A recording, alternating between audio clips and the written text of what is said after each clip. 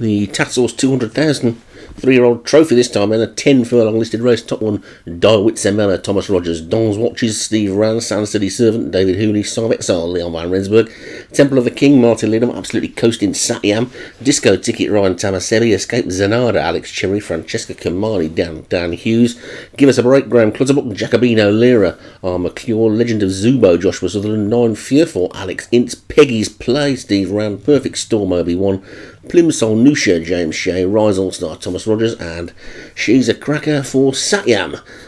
That's the field then, 10 furlongs the trip, all installed and all out the stalls. A little bit slow there was the Steve Rand horse, but nothing too serious as they sorted themselves out. Then who's going to take it up? It looks like Joshua Sutherland's horse over on the far side, Legend of Zubo, was going to make a break for the lead, but it's, as usual, a Satyam one. I think it's She's a Cracker that's gone through to take it up. So She's a Cracker in the lead then, from Legend of Zubo and Perfect Storm, then 9 Fur, and then Dawitsemela and Sand City Servant. Peggy's Players with Francesca Kumali and Jacobina Lira.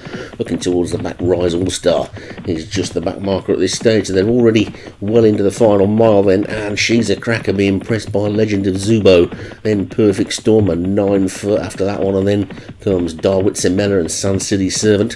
Francesca Kamari is getting a little bit closer, and then Jacobina Lira towards the back of the field. Rise All-Star still just the tail end Charlie, but Legend of Zubo is disputing the lead with She's a Cracker on the inside, and then Perfect Storm sitting nicely in third. 9 Furries after that one, and then comes Sand City Servant and Dawitsemela. Peggy's Play is wide on the track trying to get into it. Another one that's wide and trying to come through is Plymouth Nuisha, and also Disco Ticket.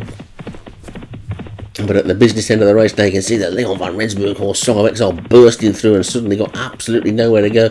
Jockey's run it straight into a pocket, and She's a Cracker is the one holding it at the moment. Now begins to try and edge it out in between that one and Legend of Zubo, but it's She's a Cracker now being pressed by Song of Exile. Legend of Zubo is third. Another one now running itself into a bit of a dead end is Jacobina Lira. 1 or 2 questionable jockey decisions here, but Song of Exile seems to have got away with it. 2 furlongs to go, and Song of Exile is in the lead and clear by about 2 lengths now. The one up the centre of the track right now, the biggest challenge is Plimsoll Nusha.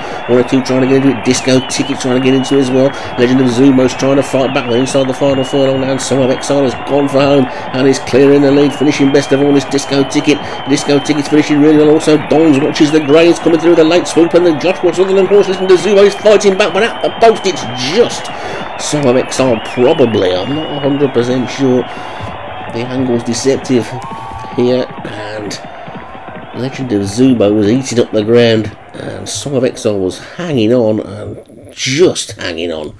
I think Francesca Kamali also finishing like a train on the outside. Be careful what I say there. And Song of Exile is the winner. Song of Exile for Leon van Rensburg takes it. Legend of Zubo second for Joshua Sutherland. Don's Watches for Steve Rand third. Francesca Kamali for Dan Hughes was fourth, and Disco Ticket for Ryan Tamasebi was fifth.